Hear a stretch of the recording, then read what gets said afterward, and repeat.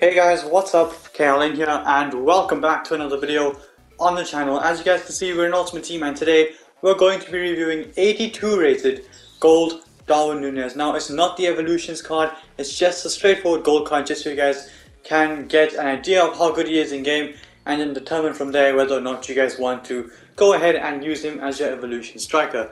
Now, having a look at the player bio, he's 6'2" tall, high work rates with 3-star skills and a 3-star weak foot, but you can improve the weak foot if you do take this card as your evolution striker. He's right footed primarily with the controlled lengthy accelerate type, can start as striker, centre forward and left wing, Liverpool, Premier League and Uruguayan links as well. Now when it comes down to the attribute details, I've decided to keep the basic chem style on him.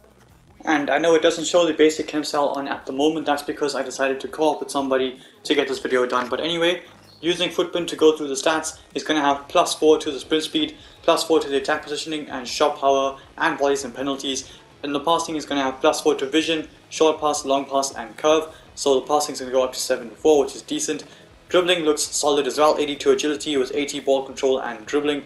And when it comes down to the physicality, he's going to have 98 jumping with 89 strength. That coupled with the 88 stamina, I'm expecting him to be pretty good and definitely last the full 90 minutes. Now when it comes down to the playstyles on the card, which you guys will see in just a second if I'm not mistaken, he does have, unfortunately, no shooting traits, but he does have the rapid ball control playstyle as well as the quick step physical playstyle. So I'm going to try this card out as striker, and without further ado, let's jump straight into the gameplay highlights with 82 rated gold rare Darwin Núñez. And starting off here with a pretty easy goal, Bergkamp wins possession here and Darwin Núñez is able to just get in behind and hold his run, stay on side, and he has a tap in at the end of it.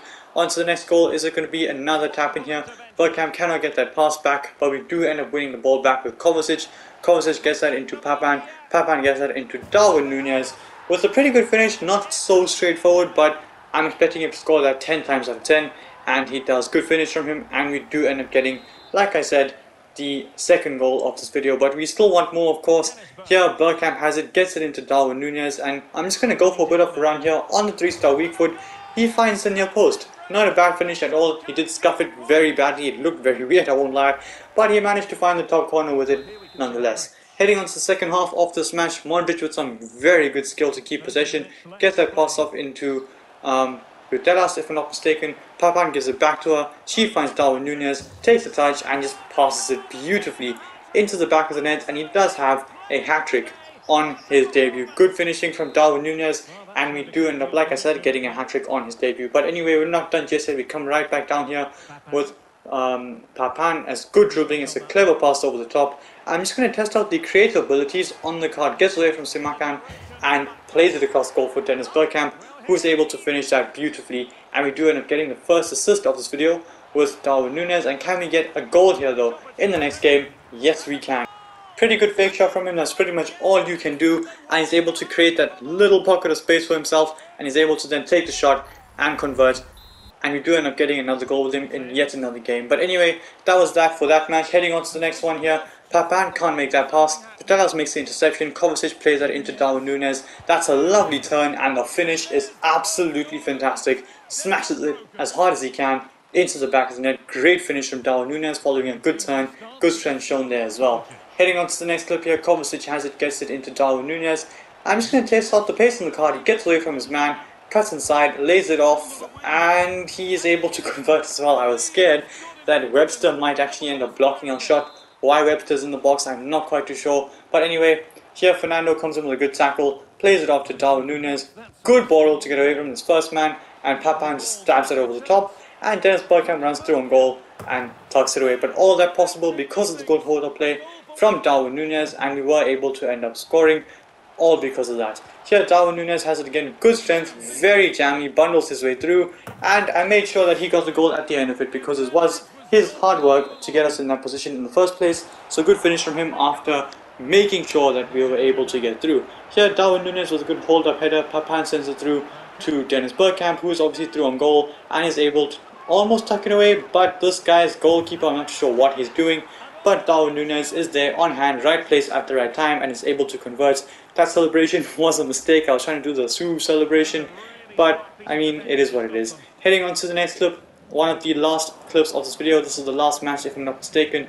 Darwin Núñez has it, good skill, skips away from Putellas, gets it into Fernando, and I thought why not go for goal, and he's able to smash that into the near post. Very surprising finish from Fernando there, but we were able to score nonetheless. Anyway, this was the last game with this Darwin Núñez card, and he pretty much didn't really do anything besides score some penalties, I guess. This was the first penalty. We eventually do get the Suru celebration, and from the second one I'm just going to go for a cheeky Panenka down the middle, keeper dives, and like I said, that was it for the last clips of this video. And with that being said, it is time now to actually go ahead and review this 82 rated gold Darwin Núñez.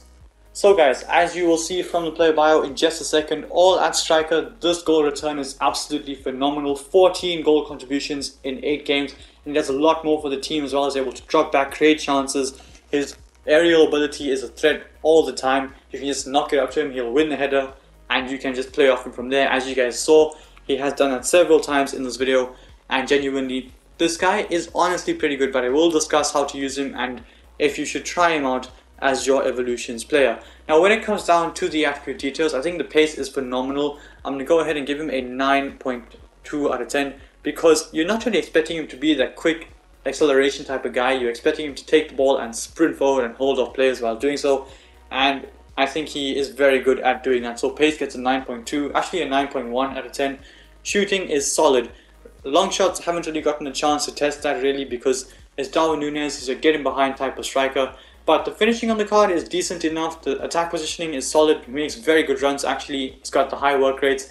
He's got good strength to hold off players while making the run as well. So for shooting, I'm going to go ahead and give him an 8.3 out of 10. I feel as though it is pretty solid. Passing is decent, it's not great, nothing special. He can make a short pass and he can connect the play.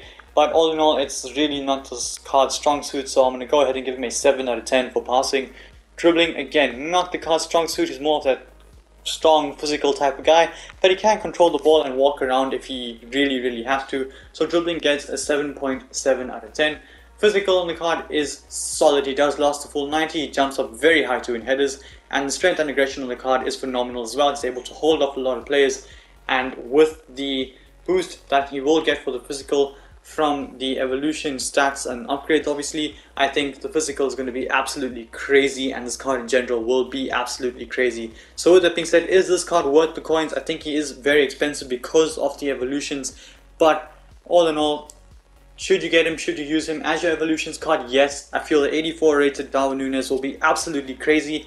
Even at the start of this game, if you want to just get this Darwin Núñez to play around and have in your team, 100% go for it. One of the best starter team strikers that you could possibly get in the Premier League. So I 100% recommend it. And with that being said, I do bring an end to this video. So if you like this, smash the thumbs up and subscribe to my channel if you haven't already. And until then guys, stay tuned for the next one. Peace.